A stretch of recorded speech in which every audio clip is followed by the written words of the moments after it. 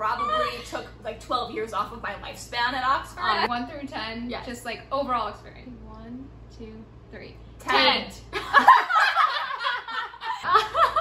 We have a lot to say about that. You didn't tell us where to look.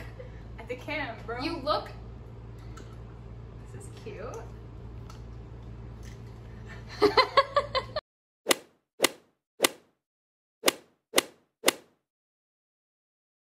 Hi everybody! Hey! Welcome back to the channel. Today's video is going to be more about the social aspect of studying abroad at Oxford University as an American.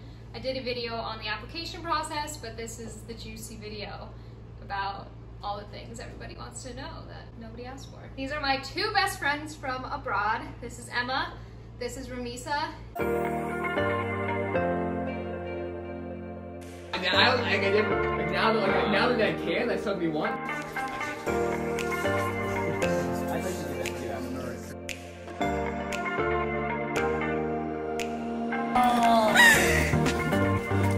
I got him in the butt.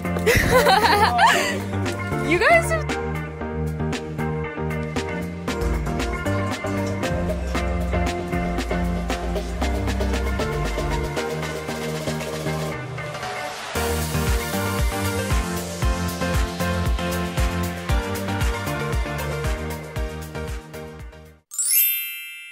Oxford is split up into a bunch of different colleges.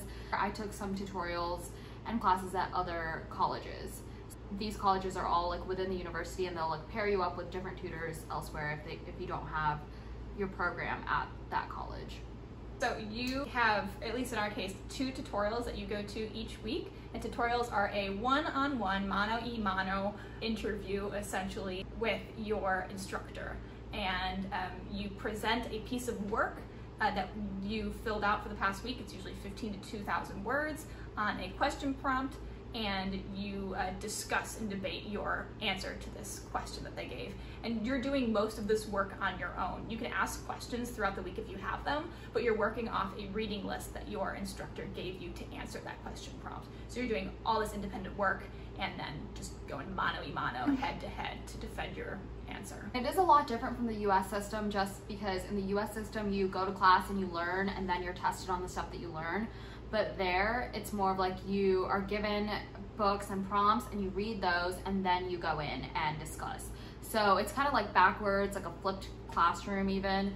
But it was really difficult for like both of us, I think. It was really like academically like taxing, and it took a lot of time, and we would stay up all night a lot of the time. We were roommates in the same room, and there were nights where she had an assignment due the next day and the light would be on all night, and then the next night she would not have anything the next day, but I'd have an assignment and the light would be on all night. And we racked up the electricity bill. Yeah, oh my that room. They told us at the end of the year that it's the highest it's ever been. David, the first year, was like, there's no way that this like, bill is right. He was like, check. he told the company that no way this bill is right, and then they looked at it again and they saw that it was.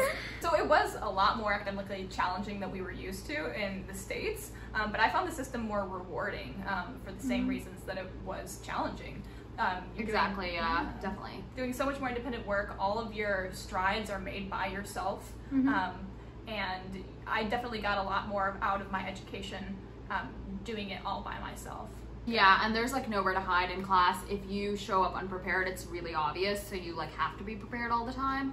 And obviously if you say something wrong, they're not going to be hard on you, but it's like you do have to be prepared, and you have to come in with the material read, and you have to be ready to go. Just speaking from my experience, there were a lot of times where I didn't thoroughly read enough, and it was doable, but you don't get as much out of it. You don't make those, you know, strides that are so rewarding if you don't do the work.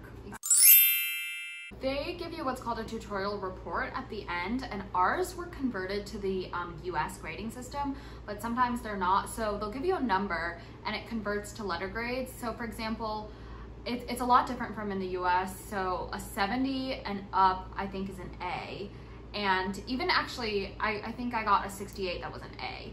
And so that's kind of how the grading system works. So anything between like 40 and 50, I think, is like an average.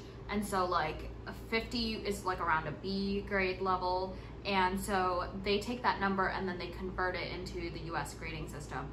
But if they weren't to convert it, then it would be in a system that goes 1, 2, and 2, 1, and then like a third. One thing I really valued about the tutorial reports is that you get a full like write-up from the instructor. It's like reading like a recommendation letter and also kind of getting a sense for how much this instructor liked you. It was really great that after 8 weeks of just torment, you know, seeing that you actually did all right was really nice. Yeah, there was a lot of times where all of us thought that we were like doing really bad, but like we were it was just like we were just really worried, but we ended up all being fine. So they have what they call BOPs, which are like Oxford parties with all like Oxford students, and they happen at the colleges, and they're actually funded by like the university. But each college, a lot of the colleges, actually probably not all of them because ours didn't, have bars, and inside the college bar is where the BOPs happen. And so what were some of the themes? We had an ABBA theme, and then there was like a 90s theme or like 70s. There was a 20s theme that I saw at the 90s theme. Sexy Subfusk is the first BOP of the year. One, yeah. The BOPs are really fun. Everyone, like, you can bring guests obviously, but it's like primarily students, and there's like drinks served by the colleges, and you're like around a lot of people you know if it's your own college. Each college has kind of a different gradation of how lit the party is. Yeah. Linacre, that's a massive BOP. Yeah. Then you get Pembroke on Beef Lane. That one's a little bit more lit. Their MCR, as they call it, has a little bar and then a little room, and so their BOPs can tend to be like game nights or dancing nights, and then you have like the seminary that we stayed at and have wine night with a bunch of priests. All colleges are really different. There's like different levels of like what goes on and different levels of like, as she said, litness. So that's just something you have to watch out for. So if you want to go to like other colleges' BOPs, that's definitely something you should totally do, and that's what we did. So to get into off-campus partying, me and Emma went out to a lot of clubs. There were some that were our favorites, some that we didn't like. There's like a level of different clubs in Oxford, and if you go out there you can see that, and a lot of them are close together, so sometimes we would walk to one and then walk to others, and like lots of groups of people did the same. Like usually in the US I went out Thursday, Friday, Saturday, but in Oxford we went out almost every Monday night because there was an event called Broke Mondays at one of the clubs, and we loved going to that. They had £1 drinks, like £1 shots, and like £1 drinks, and £1 entry, and £1 entry. So we loved that. It was always a mess, but it was fun. And here's the thing about clubs in Oxford. A lot of them are not Oxford University students. They're Oxford Brookes students. Yeah, which is another university that's like nearby. We had a lot of fun going out. That was like, I don't know how we did it, but we went out a lot, and we would get some like Tesco vodka and drink it like for pregame. Okay, so here is the here's the whole video. $5 bottle of Tesco vodka, and then go get the black currant mixer from downstairs. That's all you gotta do. So yeah, Purple Turtle was the highlight, but then it closed down. I don't know when it's gonna open back up. It was an alternative club with alternative music. Oh, that was so fun. We all three of us went there together the first night we were in Oxford. And then Plush replaced it, and Plush is a gay bar, gay club. It's really cool. Go there if you like poppers. And then there's Fever, and Fever is a very University of Oxford-esque place. A lot of students go there, a lot of freshies, a lot of students. Our favorite was Attic, A-T-I-K. It's very US-ish. Like if you're homesick, you're gonna go to Attic. And it's pretty lit. They have 3 dance floors. And they're right across from there is Thirst. Thirst is a little bit smaller. Don't go to Kiss, that's a lot of old people. There's a lot of freshmen too. A lot of freshmen. And then Hanks is an upscale bar that Ramisa hates, but I like it a lot. So you will see a lot of freshmen out at the bars just because they're allowed to drink more than in the US.